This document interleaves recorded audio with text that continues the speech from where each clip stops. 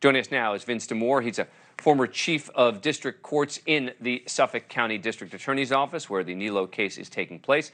Thanks so much for coming on the program. Appreciate it. All right, so he's entered a not guilty plea here with DNA allegedly connecting him to the attacks. It could make it a difficult defense. But his attorney is saying that maybe the DNA shouldn't be admissible at all. Explain that to us. Yeah, so I think obviously this case is probably going to rise and fall on the admissibility of that DNA. And there's no such thing as an easy sexual assault prosecution. They're always difficult cases, particularly when they're older cases. But here we have several different women across several different instances, all of which are tied to that single commonality, that's that common DNA.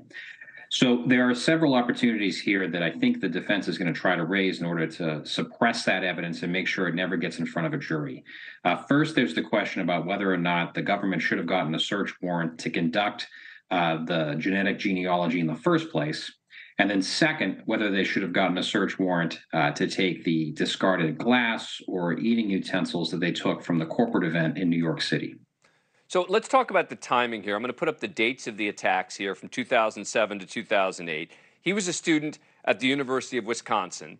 I would assume the defense is going to talk about how he would be in Boston in all of these times. But if you actually look at the dates, it could be the time of a summer break, a Thanksgiving break, a summer break, and a Christmas break that someone could be on from school, correct? Correct. And odds are, and of course we don't know this yet, but odds are there's going to be some social media traffic or some sort of other digital fingerprint or footprint that's going to place him in the city of Boston during those 4 dates, or at least in those 4 time periods. And at a minimum, the DNA certainly puts him there. That doesn't come from nowhere. And this is 2008. This is number 3. A Boston police officer at the time, this is from the time, described the MO of the suspect. Suspect is targeting women who are by themselves in the Safe Street area in the late evening hours. And he would have been 19 or 20 at this time, and they are going to literally have to put him at the scene. DNA, if that DNA is not admitted, you think they could still try and do it?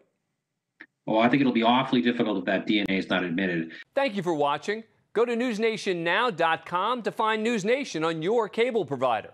And don't forget to click the red subscribe button below to get more of NewsNation's fact-driven, unbiased coverage.